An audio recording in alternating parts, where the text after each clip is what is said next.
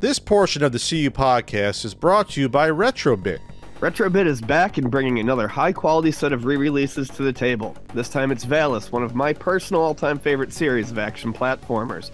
Help Yuko take on the dark world with weapons, spells, and precise platforming. This magical gale kicks serious tuckus. The 3 Genesis games will be getting the excellent Retrobit treatment we love. Valis is a 16-bit remake of the original title, and Valis 3 introduces Yuko's friends. And then there's Sid of Valis, a cute spin-off with super deformed, cutesy graphics. Each game comes in a replica Genesis hard case with a full-color manual and reversible art. These cases are solid, they feel like the real deal. I love them. If you buy all 3, you'll get a master slipcase to store them all attractively and an acrylic standee featuring Yuko and her friends.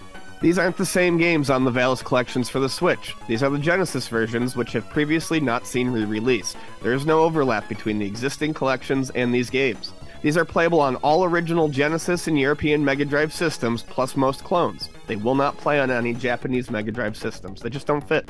Each Valis title is available separately or all 3 bundled together with the acrylic stand featuring the characters and the slipcase. Pre-orders are open until November 27th. If you're in North America, you can order at Castlemania Games or Limited Run Games. Or if you're in Europe, you can go to Strictly Limited Games, Dragon Box Shop, Spielosant, or Just for Games. Want to march into the main topic, Ian? Oh, it's just a little old main topic. I don't know if anyone heard about it, but a video came out last week that you should probably watch. It's a small video. It's a short video by someone not very well known. hbomberguy, I believe his name is Harris. Yes. hbomberguy, big YouTuber, put out a 2-hour-long video. And I never watch YouTube videos, ever. I don't like watching video. I'm not a huge movie guy. I don't watch TV often. And YouTube has never been my way of absorbing information. But this video had me from beginning until end. And it was gripping, right? Huh? It was gripping. Yes. It starts out with a little bit of the history of the oof sound effect, made famous in Roblox. And obviously anyone who's been following us, we've been talking about, this has come up when referring to a certain person named Tommy Tallarico. So it starts as a look into the history of the oof sound effect. And at about the halfway point, you get kind of an answer. Not halfway. It's not even close to halfway. I'm sorry, not halfway. Half an hour. Half an hour. I meant to say, because it's really like right at the 30-minute mark. Can we play the oof sound real quick? Sure. That's the sound. This is the death sound. That was a death sound. What the video turns into, and this person Harris. I believe it's Harris. Really enjoyable person to watch, by the way. I can see why he's wildly popular. Yeah, he's done videos. He's great. Talking about the anti-vax movement, about climate denial. Why Ben Shapiro's an idiot.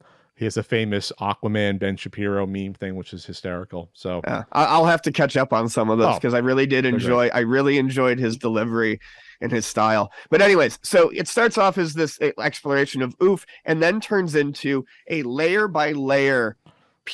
As he peels through layers, he starts to learn about our favorite person, Tommy Tallarico, and it becomes an investigation into Tommy Tallarico. The lies told by Tommy Tallarico, how these lies compound, and how an entire history of believing his lies, leaves us with something like we have an inaccurate record. We don't know exactly what parts of his career are even true at this point, is basically what it comes down to. And it ends up being a look at how easy it is to rewrite history, even in a burgeoning new area. I mean, we really only have 50. Video games have about a 50-year history right now. That's a young history. That's a young past, if that makes sense. And it shows just how easy, even in such a young, barely formed area, it is to change the facts. Sure. So I mean, it's fantastic. So that's what it is. It goes through a number of the things that we've talked about on here and haven't talked about. It goes through his Guinness World Records. It goes through the undeclared. Hello. Hi, guys. Hey, Spike. Hi, Spike. There you go, Spike. It goes through a lot of Tommy's past claims. Most of them we went through on the podcast over the past years. Like you said, the Guinness World Records, being involved in games that there was no record of him actually working on, games like Metroid Prime, where it's like, what did you actually do on this? Like what did you really do? Working personally, quote unquote, hand in hand with Shigeru Miyamoto, which we've lambasted how insane that is. I think I said at one time Miyamoto wouldn't be able to pick him out of a lineup. Right.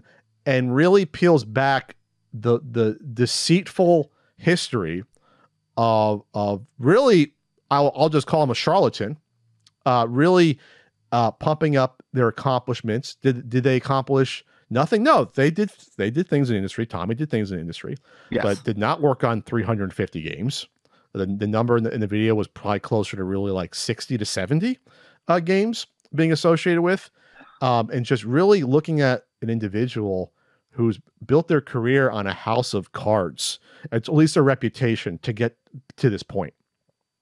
And while I was watching it, I said to myself, well, this is interesting because you're going to introduce a lot of people to Tommy's, we'll just say, his lies and what type of person he is, a whole new audience of people that hadn't heard of him before, and a lot of people that had.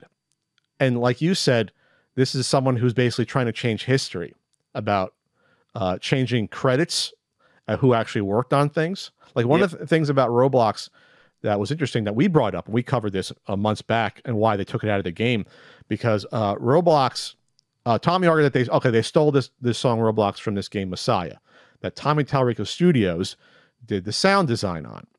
But Tommy Tallarico Studios was just Tommy farming out work to other people, including Joey Kuras, who's a sound engineer, who still works to this day. That was why I like this video a lot, Ian. We learned that Joey Kuras has worked on a lot of stuff, including he's still working in the industry. He's still working on Fortnite, sound in Fortnite. Like, this is a prolific person who has worked in the industry for like over 30 years. And I don't know much of his accomplishments because people like Tommy Tallarico are burying them. Right. But luckily it brought him, some recognition that he deserves. So we talked about before how Roblox, Tom was trying to get money out of him. By the way, in the video, the insane video where Tommy's attacking Roblox and then like saying, "Oh, I want to work with these guys, but they owe me money," saying that the degree of the offer was off by 100 times. He said they offered 100 times less than what Tommy wanted. So I'm guessing, I'm just doing pat math, that they probably offered him something like $10,000 and he wanted like $1 million. Yep. That's what my base thought is. Is that something around that, you think? Something like that? My guess is 50,000 and he wanted something like 5 million. Yeah. Yeah. I'm giving him too much the benefit of the doubt. Because like what you said is probably closer to the truth. I'm like, well, maybe $1 million is still crazy, but not too crazy. That's probably what it was. Or like 25,000 for $2.5 million. So Tommy wanted all this money. But Roblox said, well, we just got this sound from a sound pack. And so, we didn't steal it.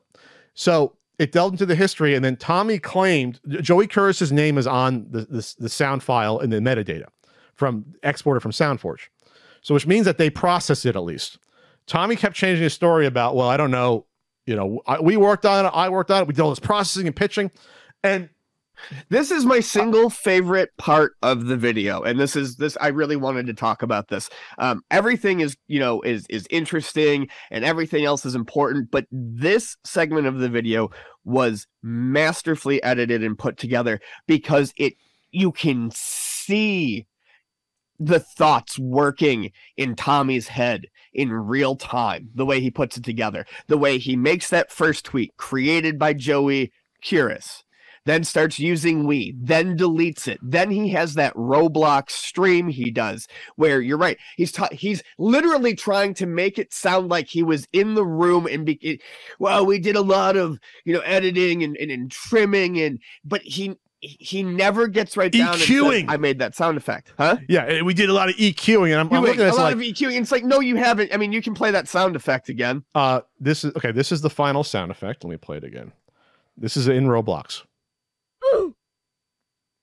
That's the sound effect. So there is no. He desperately tries, and then you can see him getting whipped up into a frenzy in his weird make-believe world where this is an important sound. You know, never thinking that maybe the sound effect became important because the game was popular. Yes. He tries to make this fucking crazy argument that the game is popular because of this one sound effect. I can't He spends all of this time showing you how Tommy goes from not caring about it to finding out the game is popular to suddenly trying to make it his own thing. And in real time, you can see him struggling, trying to find a way to do that. And it exposes him so beautifully in a relatively quick point of time. And again, this is a quarter-second sound that I wish Harris commented on. We commented on that. I'm not sure legally you can copyright small short sounds. Otherwise, people can copyright small sounds that end up being used anywhere or close to. You can't do it the same way you can't trademark common words. You can't trademark like the word "the," obviously. Right. So that's not even clear that you could even copyright that. But then it's not clear still who made the sound, because Tommy says in that video that, oh, we were in the room with people that worked from Insight Studios? Yeah, it was Shiny. Shiny. At Shiny Entertainment was in the room, and then we recorded a young girl's sound. Tommy says this, and this goes to the point of what happens when someone constantly lies. You get worn and broken down thinking, well, they have to tell the truth at some point in time, right? Not everything can be a lie. So even I think Harris should have stopped and said, well, why would that even be true, that Tommy said that? Like, what evidence is true that when Tommy said that we recorded this girl working, why is that even potentially true? I mean, at some point you got to stop investigating too. I mean, you can't keep going down these. No, I'm not blaming Harris, but I'm saying like that goes to what happens when someone who is a habitual pathological liar. You get worn down like that. So it was on the Reset Era forums where people were saying, I think I heard this oof sound before even Messiah. And I'm going to play this clip here. This appeared at least twice in the movie. This animated film from the late 90s, it was like 97, called Cats Don't Dance. There's a penguin character in the movie that gets swatted away and makes an oof sound that is not identical, but it's pretty close, and you can picture it being the same sound as the oof sound, just pitched a little bit and with some echo / reverb effect put on. So let me play this. This is like 5 seconds in here.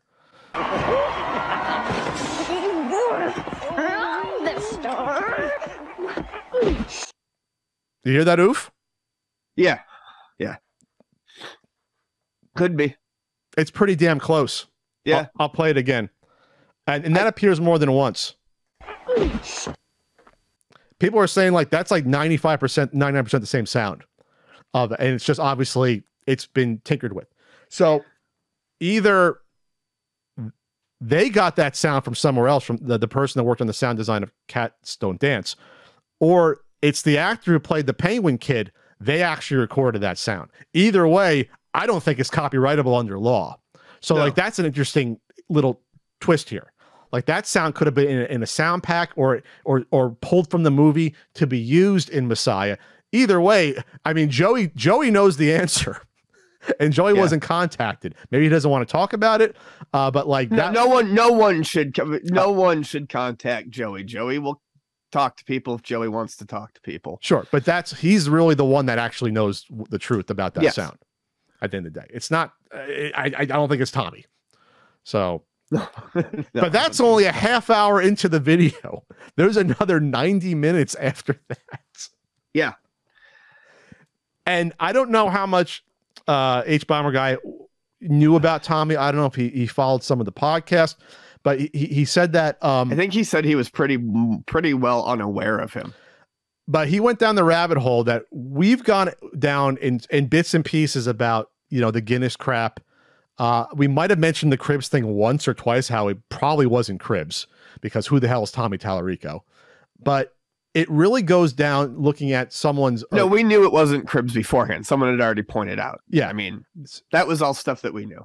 So so it was interesting to see like again, a larger YouTuber with a much sizable audience than us really pull the layers back and really like, again, at some point you have to start seeing, is anything truthful from this person? Right. Is anything? Everything's a lie. Being at MTV Cribs, the Guinness records are all lies. Harris got one inadvertently taken down, or his assistant did, Cat, who emailed them about it. His assistant did. So like it's kind of funny, but it's also kind of sad, just because how does someone get into positions of power?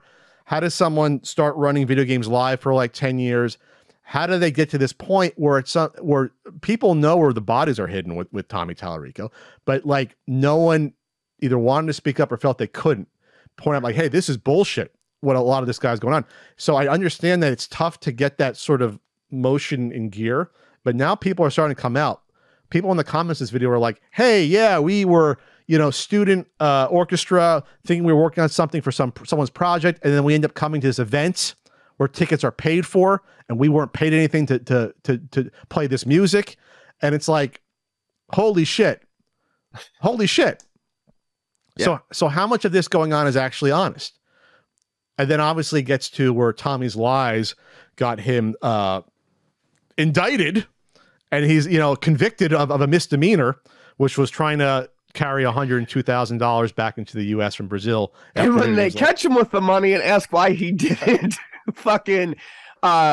why he didn't declare it, because it was more money than you're allowed to travel over the border with, he then just straight up admits to doing a crime and said, oh, I had distributed it between my employees and now I'm taking it back. You literally just admitted to structuring like it's an okay thing to do. Yeah. Just no street smarts, no common sense. Which I don't think he actually did in reality, but he was trying to be cool about it. Either way. So we knew about this crime early in the year. We never really talked about it because I forget why. I almost feel like I wish we should have, because it really shows what type of, I guess, dishonest that he is in doing it. And that if he could try to fool around with money and hide it and obfuscate the truth, that what is he going to do with the money that you invested in the company?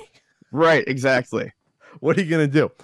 So I'm glad that hbomberguy brought up about this is where the video went to. The Amico was only about 15 minutes total out of this video, maybe 20. It wasn't a huge amount about it. That's what was amazing to me, was how little the Amico got focused and how little you needed of the Amico. Sure.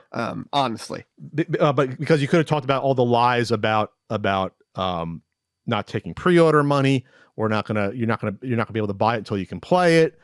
Things like that. But I think he covered the most. I mean, he had to, it's a 2-hour video. There's only so much he could have done. And I do think he did focus on the most important part. If you're trying to make it look like he shifts the truth and lies to people to improve his standings and narrative, focusing on the Jay Allard and Kara Acker part was probably the best part to focus on. Because that's what got him in trouble with the SEC that we reported on whenever that was last year from the Republic thing. When they kept saying that, hey, Jay Allard, founder of Xbox, is working on this in February of 2021, when Jay Allard was like, hey, I was gone last summer. I've been gone from the company for like 6 months. Right. I've been out there 6-7 months. That's called fraud. That hbomberguy was kind of dancing around that. I was like, what do you call this when you lie to ask for money? That's fraud. God. So I don't know. I think there'll be a lot more stories coming out. This video is going to be seen several million times, potentially, like a lot of his other videos. It's already been seen over. I mean, it was seen over 1 million times in 2 days. It's like 1.5 million now. And this isn't like, I don't almost want to say I told you so. That's almost too simple to say we told you so about Tommy, but we did. But I just, it shouldn't, I think, get to the point where it takes a YouTuber with, millions of followers to do this video. Like it shouldn't have gotten to this point. I think Tommy should have been confronted, quote unquote, publicly before it got to this. And maybe it takes a big YouTuber to do that. People, someone bigger than us. But like, this was stuff that was known, a lot of this, for years. And he took people's money lying to them for years. And that's all, like, you can't undo that. Those people aren't, the people that put in their $100, most of them aren't getting their money back. The people that were defrauded, the investors lied to, they're not getting their money back. They're done. Like that's never gonna be undone. And I think also though it's one of I agree we shouldn't have gotten to this point, but Tommy was most important and effective in the 90s and early 2000s. Sure. As it is now, and information was not as widely available. And we've seen that Tommy is at least up to a prolific and master liar. The lies start small and paint a base coat, and he gets in with one person that you trust, and his legend grows. Now we're at the point where all of this is coming together. Now we're at the point where Tommy Tallarico has truly exposed himself as an untrustworthy person and a liar, and and we're finally there. So I don't think it's necessary. I don't think the fault lays with any one person in particular, but now we are at that point where it's like, okay, this guy sucks, and we've got to divest ourselves from them. Sure, but I mean, like 2.5 years ago, we were saying this guy's lying about this console coming out, and it's obvious because there's 3 or 4 important job listings. I think that was June of 2020. Where, like, I will say that was a turning point where we started getting attacked viciously by his followers, because we realize, hey, this is now scammy. We know this is not coming out October 2020. This is the hard proof. Firmware engineer, software engineer. There was, I think, a manufacturing job. Remember that? Where it was like, these are like yes. 3 or 4 jobs. Where it was like, there's no way in God's green earth this is coming out. And that's the point I would hope that people would have looked into it. Would have been like, wait a second, they're asking for a ton of money for this. They have pre-orders for this console that they say is coming out, and here's evidence directly that it's not. And I guess in a perfect world, there would have been more people, at least someone on board, to be like, hey, what the fuck is happening here that early? Because that was still 7-8 months before the Republic campaign at that point in time, sure. That June 2020. So I'm not sure what the lesson is to be learned on this, but I do think people at some point have to question themselves and who they follow. And you can't just blindly say, hey, I think this is going to work out because the person working on it's Tommy. Right. You have to look at what has this person actually done. And at some point, is there... Well, I think that's the thing. I think a lot of people were looking at what he had done, and I don't think that had started to fall apart enough yet at that point. But sure. But I mean, at that point, what had he done in the past 10 years? Video games live. Like, that was it. Sure. And again, it goes back to what happened with Mike Kennedy, where you had some people thinking he can come out with the retro RBS slash Click Chameleon. Oh, well, he runs an eBay style website for video games, and he does a magazine. Therefore, he can launch a video game console. And it's like, that's not how this works. It's well, not. I mean, same as he has a touring orchestral show. It's not the same as launching a video game system. And and not everyone can be good at everything. Sure, and you can know people. You can have people in the industry that you might have been friendly with that might be able to help you. But if you're still the one running the show and you have no experience, it's not going to matter. If you're still making the bad decisions. And that's going to come out about what the decisions were actually made and when, at what time point, and how they squandered all this money. hbomberguy talked about, they squandered money on these, money on these 2 offices. That's not where a bulk of the money went, though. That was a chunk of change. How about the loans? They repeat themselves with interest in this, and the salaries on top. That's where a lot of the money went.